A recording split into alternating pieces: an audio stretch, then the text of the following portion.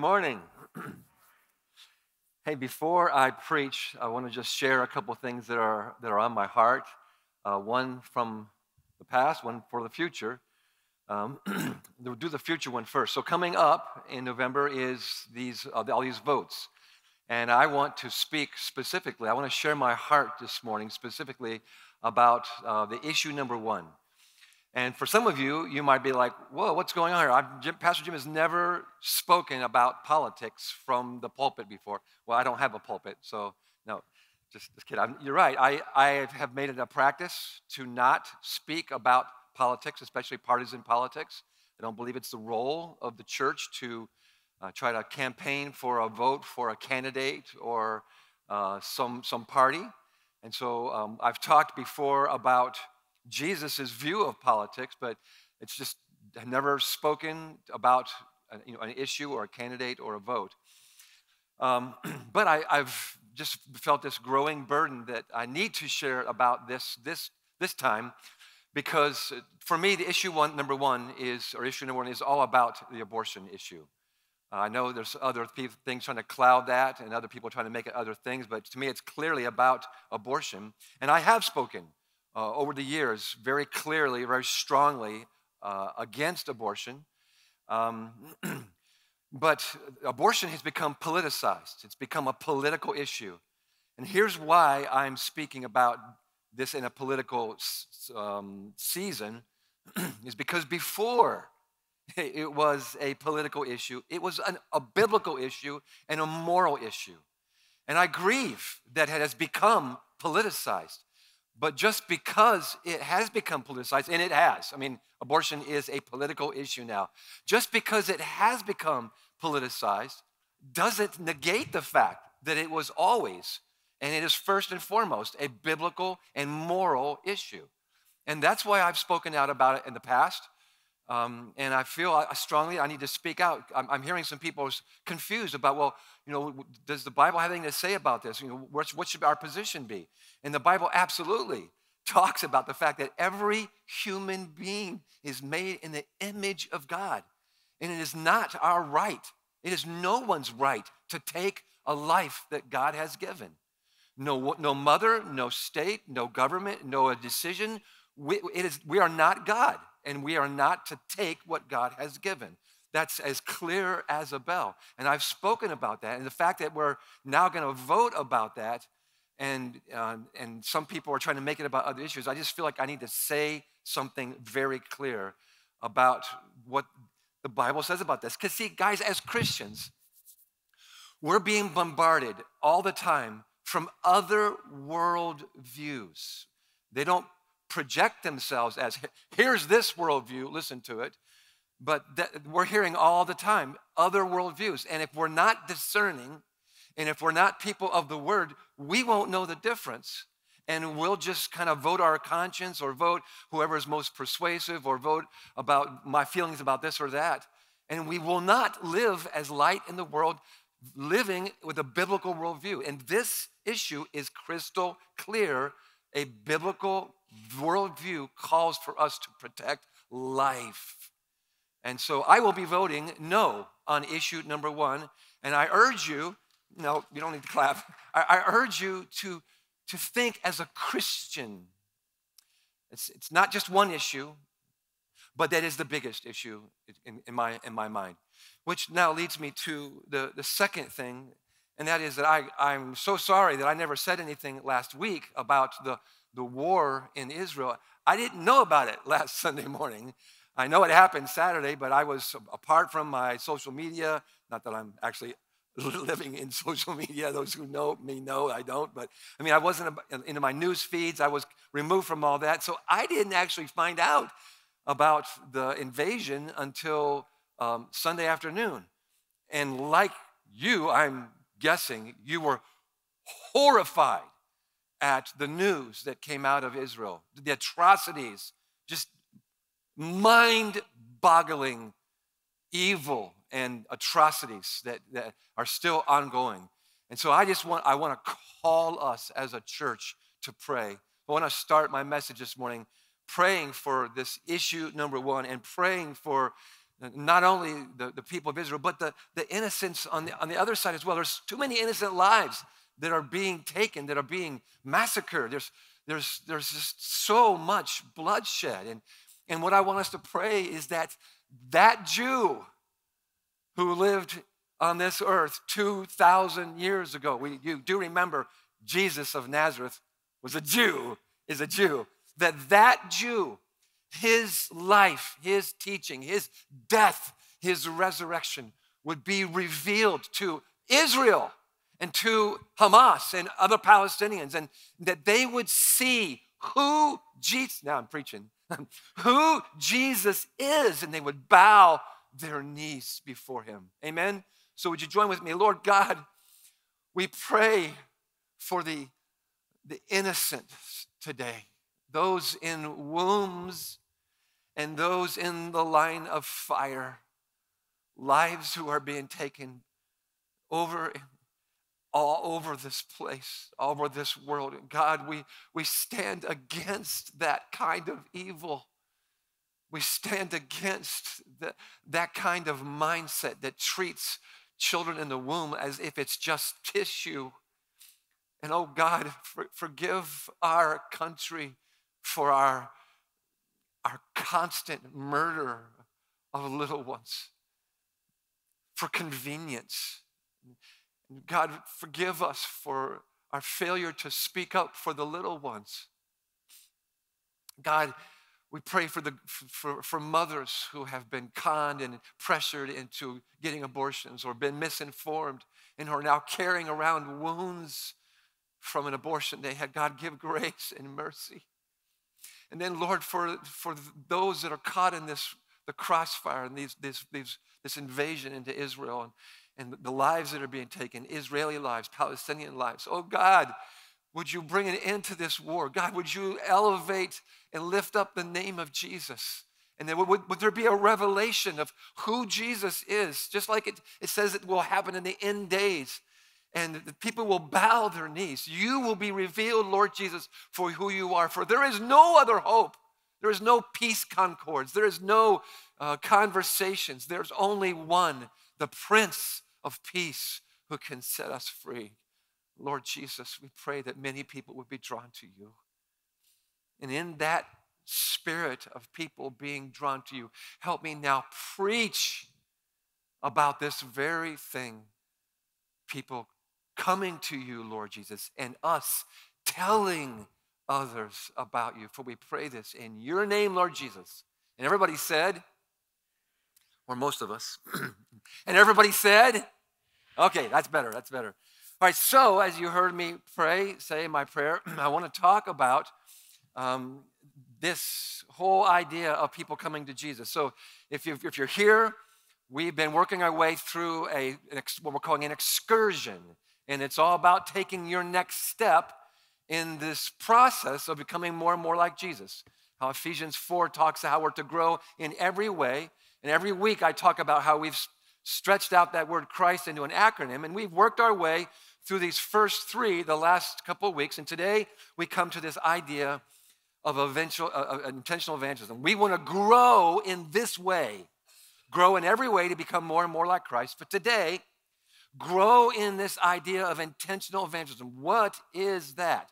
Well, since these are all Christ-like characteristics, meaning we saw and see Jesus doing these things in the scripture. So when we want to become like Christ, these are the six core Christ-like characteristics. And we see Jesus intentionally, not haphazardly. He's not a wandering Jew.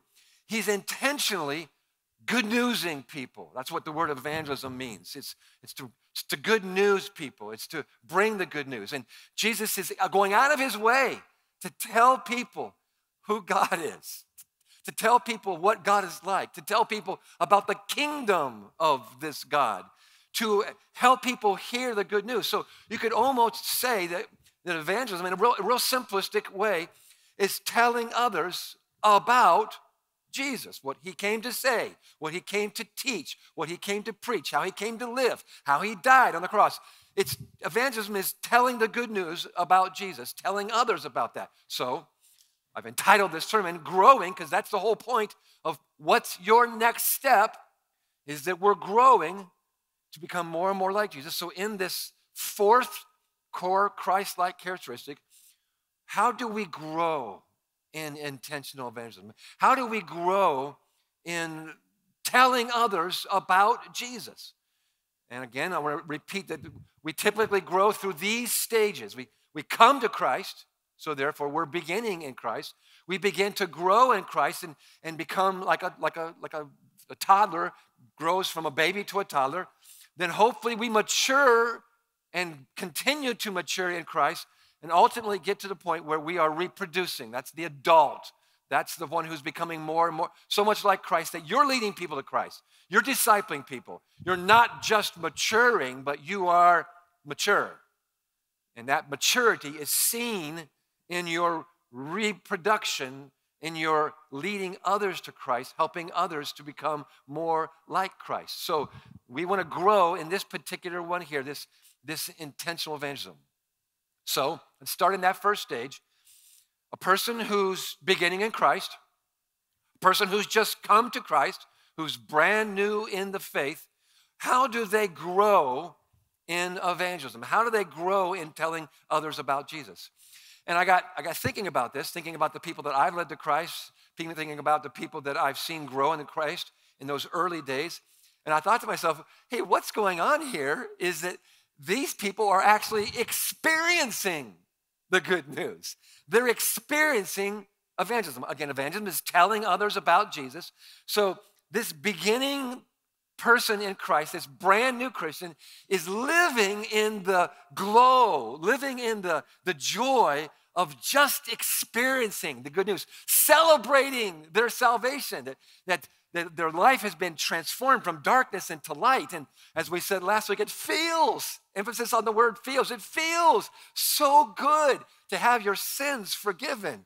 It feels so good to have your guilt washed away. It feels so good to see God working in your life and all the things that happen. And I found myself remembering how the last couple of people that I've led to Christ, I found myself some point in the sharing going to 2 Corinthians chapter 5, verse 17. It's a verse I memorized in the King James a long time ago, but I've come to like the New Century Version translation of this the best.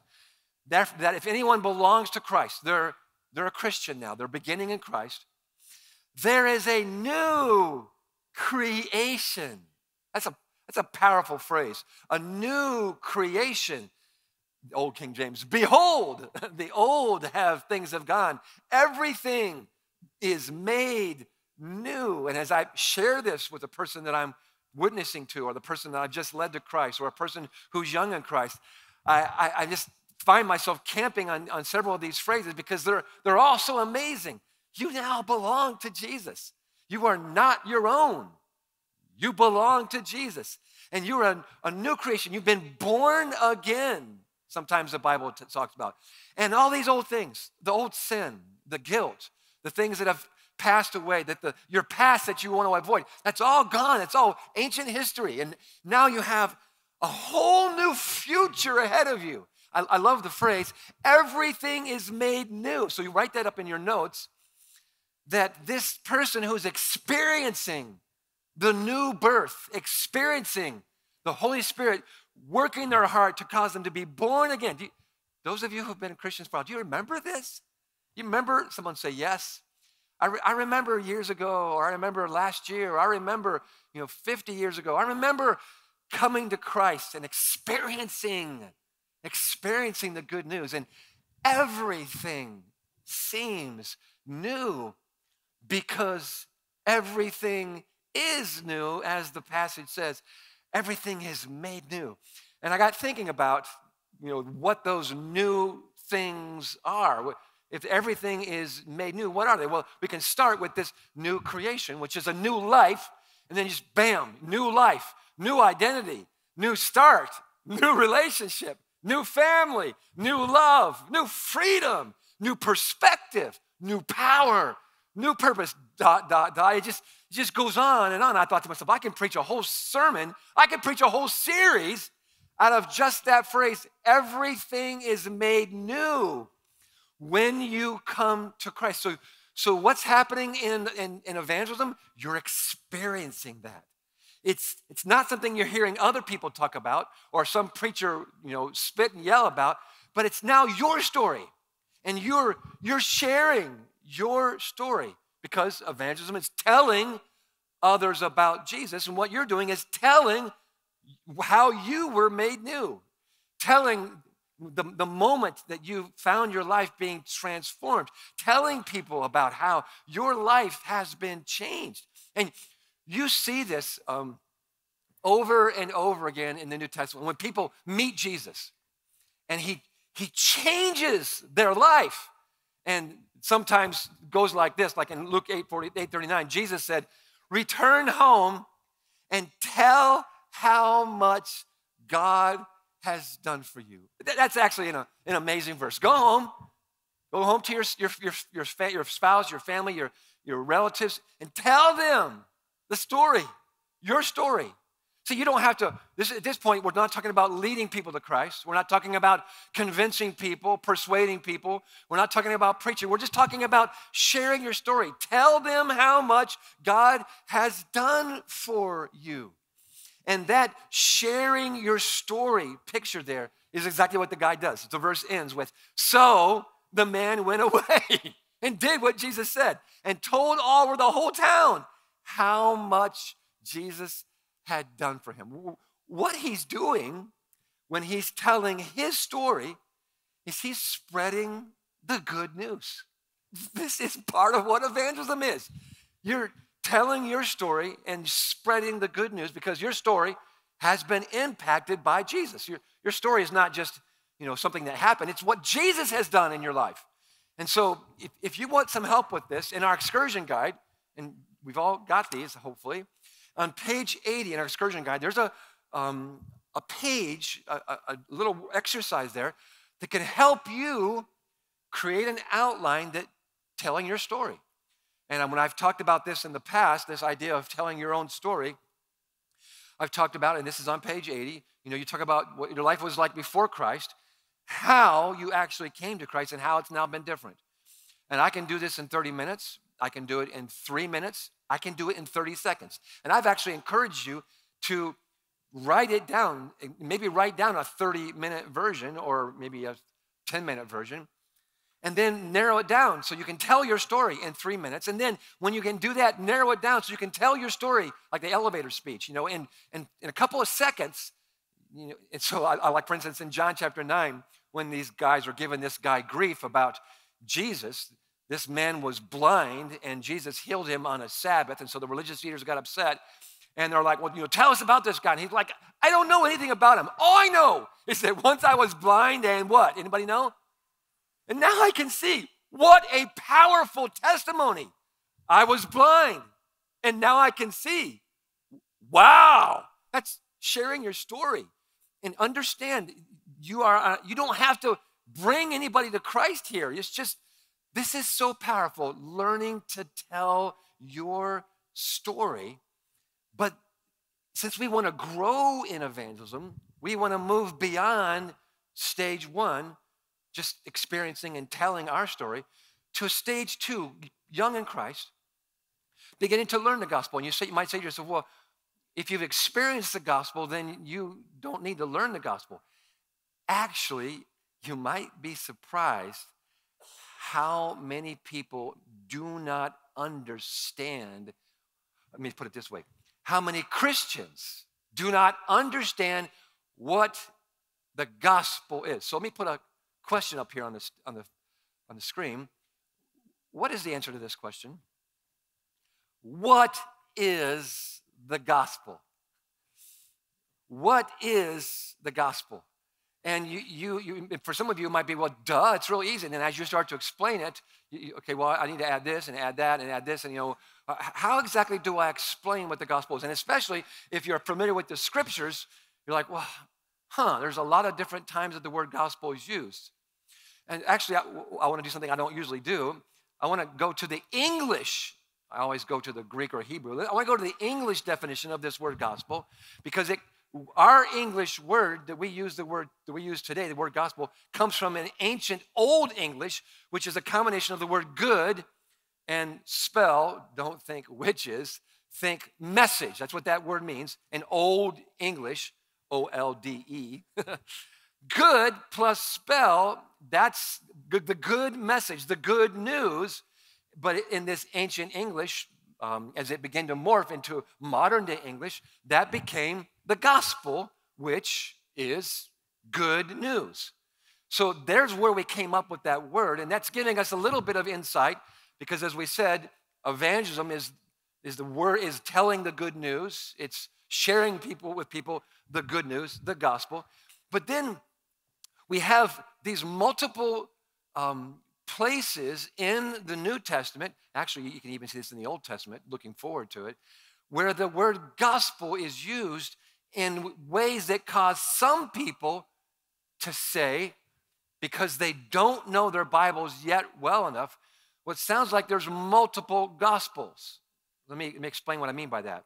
The very first time this word is used is in the Gospel of Matthew. So if you want to turn there, the very first time this word is used, it's in the Gospel of Matthew, Matthew chapter 4, verse 23. And it's describing how Jesus went through the region of Galilee. He's teaching in the Jewish synagogues. He's proclaiming, see this phrase, good news? That's the word euangelion, evangelism. And if you have the ESV, it actually uses the word gospel. I don't know which translation you have. The NIV uses the phrase good news. The ESV uses the word gospel. Same word, same thing, but there's the first time this gets used in the New Testament. And notice this phrase here. It is the gospel of the kingdom. First time that word is used, Jesus is speaking about the gospel of the kingdom. So you put that down up here when we're asking the question, what is the gospel? Well, the answer is it's the gospel of the kingdom, right? Yes, but now let me throw up on the screen a bunch of other times that the word gospel gets used. And it's quote, these are all quotes from the New Testament. It's the gospel about Jesus. It's the gospel of Jesus, not about Jesus, but of Jesus. It's the gospel of our Lord Jesus. It's the gospel of God. These are all quotes. The gospel of peace, the gospel of God's grace, the gospel of his son, the gospel of your salvation. Which one is it? And so we started with this one. Let's go down to this last one here, the gospel of your salvation. A picture of that is seen in the mouth of none other than the Apostle Paul, who says, by this gospel, your salvation, this is the gospel of your salvation. By this gospel you are saved, if you hold firmly to the word I preach. Otherwise you have believed in vain. So no other gospel will save you but the one that I'm about to share with you. For what I received, I passed on to you of first importance. And here it is. This is the gospel. That Christ died for our sins according to the scriptures. That's the Old Testament. That he was buried and that he was raised on the third day according to the scriptures. And then it continues to talk about he appeared to Cephas and then the 12 and then other people. This is the gospel that Paul is saying he proclaims, and that this is the one by which you are saved. And if you don't believe in this one, then you believe in vain. And it's caused some people to go, wait a minute. Does that mean that this gospel, the gospel of your salvation, is in conflict with the gospel of the kingdom? Because, let me back up, the kingdom words do not appear anywhere in these verses. Well, I thought, so which gospel is it? And some people have actually said there are two gospels. Others have said, well, there's actually multiple gospels. So let me be real clear. There's only one gospel. There's only one gospel, and it's described in many different ways. And so these statements are not in conflict with each other. They're describing the gospel, but in different ways, in different contexts, in different situations. So I'm going to give you, I think, the most simple definition of the gospel, because it is about the kingdom of God. It is about the kingdom of God that Jesus came to announce and to bring. It is about how do we get along with the king of the kingdom. It is about how do I live. The gospel is about how do I live in the kingdom. The gospel is about Jesus, and it's the message he came to bring, that he is Lord of all. And this brings peace to us. This is the good news of God, and it involves Jesus' life and teaching and death and resurrection. And you don't see that in the phrase kingdom, because when Jesus came announcing the gospel of the kingdom, he hadn't yet died, certainly hadn't been raised from the dead. And yet Paul is saying that's really important. And it is. If I'm just here to tell you some nice things Jesus said, and I never get to the cross, and I never get to the resurrection, then that is not something that's going to save me. And it's good news to hear, but it's not saving good news.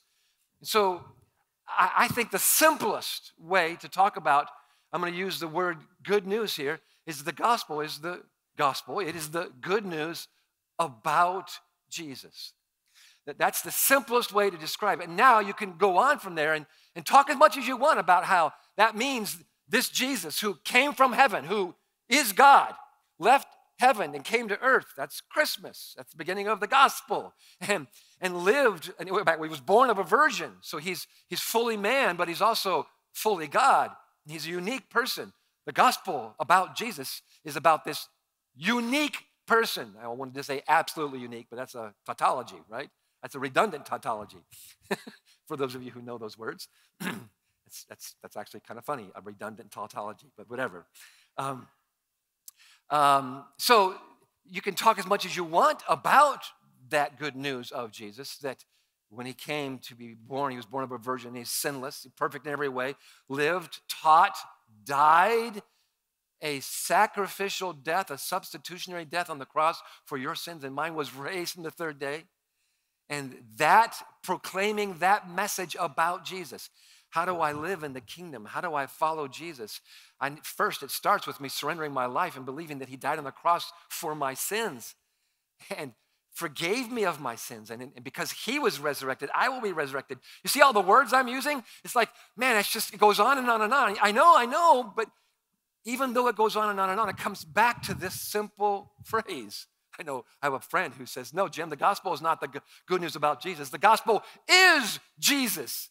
That's about as simple as you can get. So, okay. But I'm getting this language about what good news is. So when we start with that, let's get back to our outline. We're asking the question, I've become a new person. Everything is new. I'm a Christian. I'm a follower of Jesus. I want to grow in my understanding of the gospel, right? And so that's why I need to think through. I need to read the scriptures. I need to come to terms with what exactly is the gospel. Who is Jesus? Well, he's fully God and fully man. What did he come to do? To show us what the Father is like, to tell us who God is, to live a life of love. And what else did he do? He died on the cross for my sins. I'm expanding now. I'm understanding what the gospel is. And if I really understand the gospel, then with that understanding, and the if is a big word, because I'm convinced there's a lot of Christians who don't understand the gospel.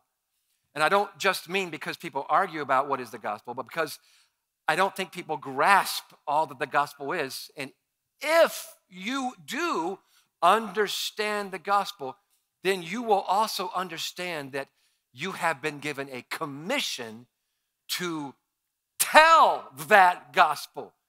If you understand the gospel, you can't keep it to yourself. Understanding it mandates, that's the better word, mandates that you go and tell others. Well, in the words of Jesus, we need to be maturing to the point where we're telling that gospel because we understand what the commission is. This word commission often gets used to describe Matthew's version of this word, which you probably know, go into all creation or go into all the world making disciples, or as you're going, make disciples of all nations. This is Mark's version. Jesus said to them, go into all the world and preach there's our word again, the gospel, the good news about Jesus, who he was, what he came to do, what that implies now. So we've been given this great commission to go tell the gospel. And here's how we know that you've moved from young in Christ to maturing in Christ, is that you understand it, point two, so well Let me make this clear. You understand the gospel so well that you start sharing the gospel. That's how we know that you've moved from young in Christ to maturing in Christ. And I just stepped on a whole bunch of people's toes. Some of you don't even realize it. That is, most Christians, when it comes to this fourth core Christ-like characteristic, intentional evangelism, most of who I'm talking to right now, those I can see here in Elyria, those I can't see and online and other campuses, most of you have not yet moved into the maturing stage. You're still stuck in the young in Christ stage. You say, well, that's impossible. I've been a Christian 50 years. I know, it does seem impossible. But who have you shared Christ with? And if the answer is crickets, that's why you're not yet in maturing in Christ. So how do I get into this maturing, as if that's the goal? It's not just to get into that, but it's to grow and mature. You start sharing the gospel. And I say that phrase, you start sharing the gospel, but it doesn't start. Sharing the gospel does not start with you just opening your mouth and sharing the gospel. In the Bible, sharing the gospel starts with John 3:16. Who can say it? For God so, what's the word? Even if you don't know the Bible, you may know that verse. If you like baseball, you've seen John 3:16. For God so loved the world that he sent Jesus. The gospel begins with love. This is where you say, amen. Let me try it again. The gospel begins, here's your part, with love. We'll work on that. So Paul in 2 Corinthians says, Christ's love, it compels me. The same chapter where he talks about how we're new in Christ, everything is made new, is also the same chapter where he says, and this is why I needed to tell you. This is why I can't shut up. This is why we all need to share the good news, to share the gospel. It's because the love of Christ compels us. You could write this down. We are compelled by love. If your sharing the gospel does not start with this, it'll turn into a sales job. It'll turn into you trying to get notches on your evangelism belt, just trying to bring people to Christ. But the Bible, and for God, for Jesus, for Paul, for all the disciples, it starts with love. Let me show you another example of Paul's writings. This is to the people who are living in the city of Corinth. Now let me show you the people living in Thessalonica. He says, because we loved you so much, we were delighted to share with you not only the gospel, right? So see the word gospel here, and share. Follow my little scribbles here. It's because we loved you, we were compelled by love, that we were delighted to share the gospel. But not only the gospel, also our very lives as well. This phrase, our lives as well, helps us see how being compelled by love turns into sharing the gospel. Being compelled by love turns into sharing the gospel. And this is the heart, and I do mean it that way, the heart and soul of our method here at Open Door called the 5 Bs. There's the heart. And so the whole idea here is that a person who's becoming like Christ, that's a Christian, they got the love of Christ in their heart, and they're in the love of Christ, they're in Christ. That love, that could be just celebrating the love of God. It could be the church, which is where the people who love God gather. But this whole idea of our strategy, which we see in the New Testament, especially in the life of Jesus, is that he will intentionally reach out. So for you, it's you leave the church. Yes, I did tell you, leave the church, and you go outside into the wild blue yonder, or the wild gray yonder, outside into the world. You don't evangelize just in the church. You mostly evangelize outside. And this happens just like Jesus did with his disciples. He started building relationships with them. Before they were disciples, he's building relationships. The goal is for them to become disciples, followers of Jesus. But it starts with building relationships. So a person who knows Christ has the love of God in their heart, and they're sharing with a person who does not yet have the love of Christ in their heart. They have another heart, but as you're building that relationship, then you're praying for that person. You're loving on them. You're hanging out with them. You're just pouring into that person, listening to them, and praying that because you love them so much, the day will come when they'll see who Jesus is and that they'll believe. And so at any point along this strategy, you're hopeful that this person will believe on that's another B, they will believe on the Lord Jesus Christ. But if they don't soon, then bring them to a church or our church or a life group or some place where they can get around other Christians and hear people talk about the gospel and hear people talk about salvation and following Jesus and experience other people. So it's not just you, but it's others. And then if they still haven't believed, then you surround them with belonging. And if they do believe, you surround them with belonging. These are the B's here. You build, you bring, you help them belong. This is where all of us as the church help anybody who walks into our doors belong. Doesn't matter whether they believe or not. We want them to feel the belonging love of God. So whether you meet somebody in the neighborhood or whether you invite someone over for a barbecue or whether you invite them over to church, when they get around you all, other Christians, we should surround them with the love of God so they feel like they belong. Again, the whole goal all along has been to help them believe. That believing could happen here, could happen here, here, here, here. Whatever it is, when the Holy Spirit opens their eyes so that they believe on the Lord Jesus Christ, surrender their life to him. Now watch this. Their next step, actually their step of belief automatically becomes their very first step of becoming like Christ. Now watch this. As a brand new Christian, now they're in the very early stages of becoming, the beginning in Christ stage, and they're supposed to go build relationships and help people and bring people and help people belong so that they will believe. And this just keeps on going. It's never ending. When I devised this strategy, which I just basically saw in the life of Jesus, 18, 19 years ago, I designed it in such a way that it's never ending. There's never an end. You don't get to an end. That's heaven. But on this earth, there's never ending. We just keep building and bringing and it just gets recycling because there's more and more people that need to hear the good news of Christ. Amen? So this is the process we saw Jesus building a relationship with Peter, James, and John, then bringing them along as he preached the gospel and as he healed people, and they kind of followed along and listened to Jesus, and then he helped them belong, surrounded them with his love.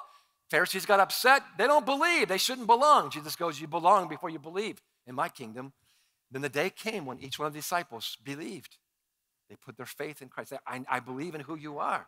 And they started to become like Christ. And now they go out and make disciples. They go out and build relationships. They go out and lead people, share the good news. So I just ripped through that to help you, because some of you know it. Others of you have seen it on the wall. Others have heard us talk about it, but you're not sure, how does that all fit together? Well, this is the whole idea of being compelled by love to share with people the gospel. And some of you are thinking, well, I know the gospel, but I haven't yet figured out how to share it. So I need to learn how to share. And again, let me show you our excursion guide, because on page 133, which basically is is Appendix C in your excursion guide, there's a long version of the 5 B's. It's explained so you see how each one of these stages work and each one of these steps, so you can identify what your next step in is as you are building relationships with people who don't know Jesus. And actually, I love talking about this in these earlier stages, because when you first become a Christian, you know a lot more non-Christians than you probably ever will. Because the more you follow Jesus, the more you hang out with followers of Jesus, and it usually turns into the less you hang out with people who are not followers of Jesus. And sometimes you get to the point where for some Christians, they don't even know somebody who's not a Christian, which is a tragedy. They don't even know somebody who's not a Christian. So we want to help you catch that next step to share while you still are young in the Lord and enough to know other people. So how exactly do I do that? Well, in your excursion guide on page 81, there's a little QR code that will lead you to a video. It's just a short minute, 55-second video that I want to show you now. It's been on our website for years. It's in our excursion guide. Some of you have not yet seen it, but this just gives a phenomenal, I found this some time ago, a phenomenal, really quick sketch of how you might share with someone when they come to the point where they say, I want to believe in Jesus. Watch this video with me.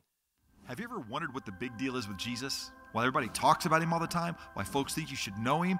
Here's why Jesus should matter to all of us. God created us to have a relationship with him, but this thing called sin separates us from God. The Bible says it this way: all of us have sinned, and all of us fall short of the glory that God intended for us. Imagine you're on a cliff, and over on the other side of this canyon is God. Now, too many people think the way that we can bridge that canyon is with our own efforts, going to church, reading the Bible, being philanthropic, loving your neighbor, being moral. And while all these things are good, none of them are good enough to bridge the gap that separates us from God. You see, this isn't just a little chasm. Don't think the Grand Canyon. Think wider than that. It's wider than anybody can imagine. So I don't care what kind of athlete you are. You can take whatever kind of running start you want, and you're always going to fall short. The wages of sin is death. So how do you bridge the gap? The free gift of God is eternal life through Christ Jesus. And the Bible tells us we receive that gift by faith. If you confess with your mouth that Jesus is Lord and believe in your heart that God raised him from the dead, you will be saved. It's with your heart that a person believes and it results in righteousness, and it's with the mouth you confess, resulting in salvation. This is why Jesus is such a big deal. His death made provision for your sins. His death covered your sins. His death bridged the gap. There is no other way to God except through him. Jesus is the way, Jesus is the truth, and Jesus is the life. So what do? You pray this: Father, forgive me for I'm a sinner. Thank you for Jesus. Thank you for his cross. Father, I trust in him. And I believe that Jesus is Lord. I believe you raised him from the dead, declaring with power that he's the Son of God. Jesus bridges the gap of my sin, and it's the gift of his life for me that sets me free. Now you know why Jesus is such a big deal. Believe it and share it. Amen. Isn't that great? I love that. So again, it's on our website. It's in our QR code for our excursion guide. Check that out. Look at it. Watch it again and again. It's just so concise and so powerful and so true, and might help you as a part of equipping you, because that's what we want to do, is equip you to help you share the gospel, so that when you have that opportunity. In fact, let me tell you a quick story. I'm in my 20s, and I'm working on the port of Boston in Boston, Massachusetts. And I'm newly married and still have a glow from that all that. And I'm working with all these rough longshoremen in Boston. They're called Southies.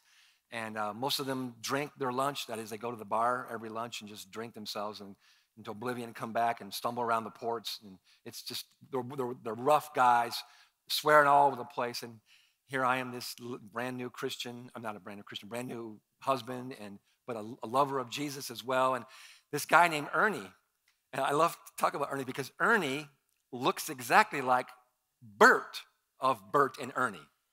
We still remember him, right? Just right now, his image just came in your face. That's my friend Ernie, like Bert. And he's like, you're different.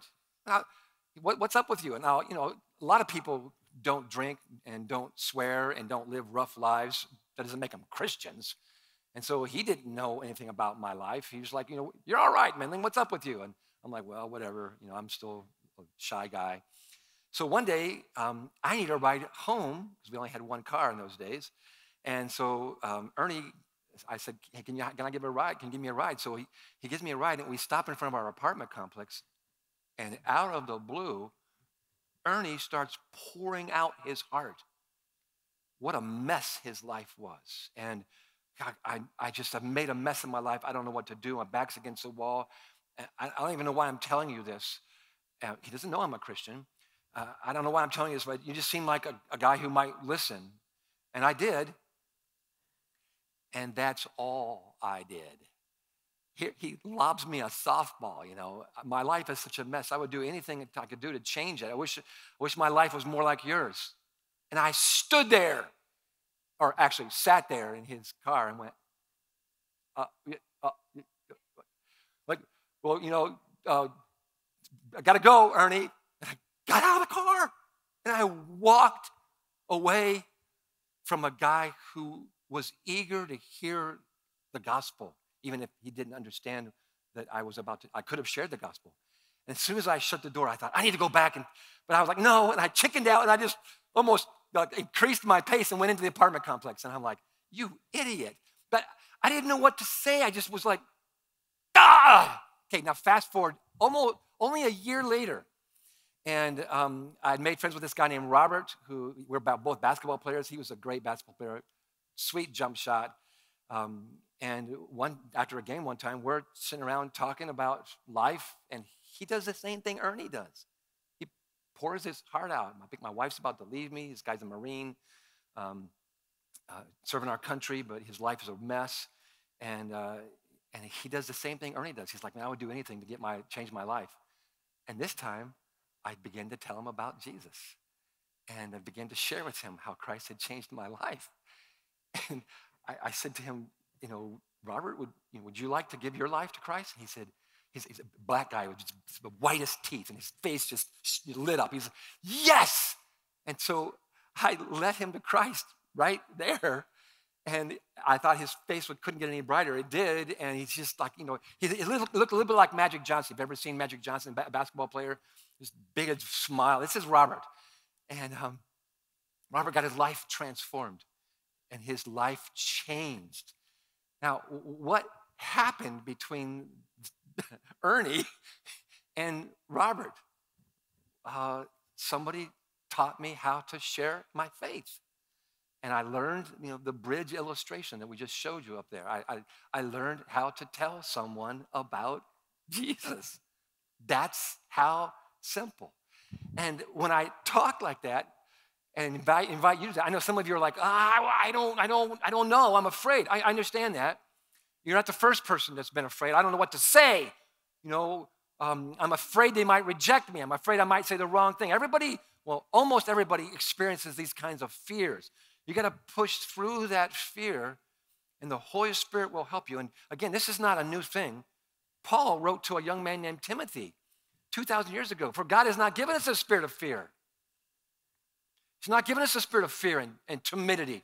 He's given us a spirit of power, of love, and of self-discipline. And a lot of people end right there at verse 7. But there's another verse. The very next word is the word so. Have you ever noticed this verse before? So don't be ashamed to tell others about. See, this verse here is an evangelism verse. It's not a verse about pushing through some other kind of issue. It's about don't be ashamed to tell others, because that's what we are, because we're afraid. Paul says, I'm not ashamed of the gospel of Christ. You're ashamed of the gospel if you don't push through your fear to share. I can say that because I used to be that way. And sometimes I still am. I get my old timidity comes up in my introversion, and I'm like, I don't know what to say. And Holy Spirit, I breathe in, give me the words, fill me with your love, and I begin to share. So you push through that fear, and then a part of learning to share the gospel is beginning to navigate the obstacles that come up. We call this in theology apologetics. It's being able to give a defense for what you believe in. Here's just some of the more popular ones. Here's 6. Guys, there's 600 of these. Objections, obstacles. So I would love to believe that, but I can't, because why would I believe in a God who allows people to suffer? And that becomes a hurdle, becomes becomes a block that they can't get through. Do you know what to say to a person who is thinking about coming to Christ, but they can't get over one of these obstacles? The Apostle Peter wrote, always be prepared. That's what this is, learning to share the gospel. I'm getting prepared to give, and here's the Greek word apologia, an answer, a defense, an answer to those questions that I just put up, so that everyone who asks you are able to give a reason for the hope that you have. That's getting equipped. That's learning. And the people that equip us typically are those who have moved into this fourth stage. But I say typically because I'm not yet in this stage. I'm in stage 4 in a lot of the core Christ-like characteristics, but honestly, I am not in this stage yet. Actually, I only know 2 people, and it may be more, maybe one of you are, or 2 of you are, but I only know 2 people who lived in this stage, who were equipping people like you and me to forget the word evangelist for a second, just think equipping us to tell about Jesus. And these guys or women, they model a life of evangelism, of telling others. They model that, and they train others to do this. One of these men is a man who used to be one of the pastors of this church. His name is Daryl Farney. Some of you know Daryl. I've never met anyone other than this guy I'm about to tell you about named Chick, who modeled and trained others so well. He was living in this final stage of reproducing in Christ in this area of intentional evangelism. And he equipped and has equipped thousands of people, Christians, to share their faith. And this other guy I just mentioned briefly, his name is Charles, but all his friends called him Chick Shaver. He's the guy that taught me how to share my faith. He's the guy that came into my life between Ernie and Robert. Because I never met Chick and never taken a class from him, I didn't know how to share my faith. But once I met Chick, now I could do it. And Robert is a Christian today because I got equipped, because I got trained. And that's helped me grow out of these stages. And I'm still, just be honest, I'm just not here yet. But that's my goal. So I want to leave you with the simple question, what's your next step, right? As you progress through these, what's your next step in growing to be more like Christ? And the excursion guide is loaded with equipping to help you share the gospel, to give you tools. In the next step survey, there's all kinds of resources that we're doing everything we can as a church to give you the tools. But you got to use them, you got to take them, you got to learn them, you got to put them into practice. And I tell you what, Robert Patrick will forever be grateful because I took a class or because I got trained and shared the gospel with him. And I don't know whatever happened to Ernie. I moved very soon after that to a different city, completely lost touch with him. God brought Ernie into my life. I did not share the gospel with him. God brought Robert into my life. I was able to share the good news, and he will live forever with Jesus. God's bringing people into your life, into mine. Let's all take our next step, amen? Let's all take our next step in getting equipped and growing through the stages to become more and more like Jesus. Let me pray. Lord, send us, those of us listening today, send us, equip us, fill us with your love